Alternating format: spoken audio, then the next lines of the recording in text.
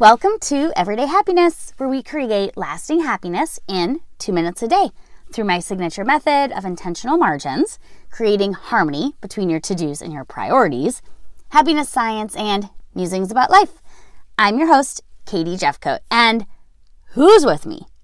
We get 37 of the 42 things done on our to-do list, and all we ever think about are the 5 things we didn't get done, right?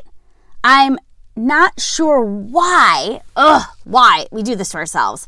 But as women, especially us women, we're so good at this, and it seems to be universal.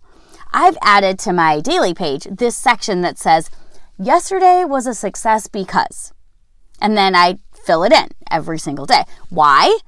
Because I feel like we need to be reminded of all the accomplishments and all the feeling of what we did. So when we start our new day, instead of putting that guilt on ourselves of what we didn't get done,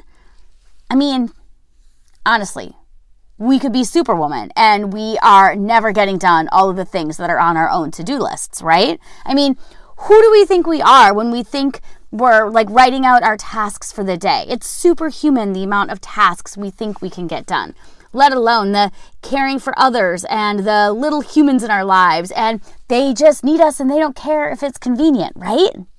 Today, I wanted to tell you that I feel you.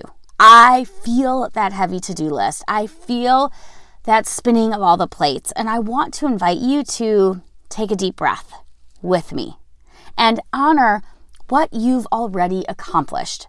I'm doing this right along with you. We deserve to be busy and balanced when we set our intentional margins and live in our priorities and have that clarity that guides us throughout the day. You can do it. I believe in you. If you need a little pep talk, this is what I'm going to do. Jump into my DMs. I will reply to you personally, probably with a voice text, and let's talk this out together, okay? Until next time.